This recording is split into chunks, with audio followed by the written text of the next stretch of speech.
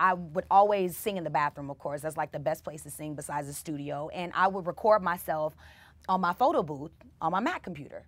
And I recorded Somewhere Over the Rainbow, and I played it for some of my friends. They were like, you have to post this. Like, your fans are going to love this. You have to do it. So I got me a little YouTube channel, and then I posted it, and people responded. It's just me singing my heart out. And that's sort of like the direction I want to take the new project that I'm going to start working on very soon is, you know, songs that are definitely from the heart, that are from the soul, that I can really just get down and sing my gut. And we can all sing from my get gut. the chills from. Yeah. I be getting the chills. You heard the stuff. Brother, you like, only heard that last one time. You know, I got you the only chills, heard that one like, time, brother. I'm still shaking. And it took me forever to get him to watch it. That's because my internet service was tripping. Ray.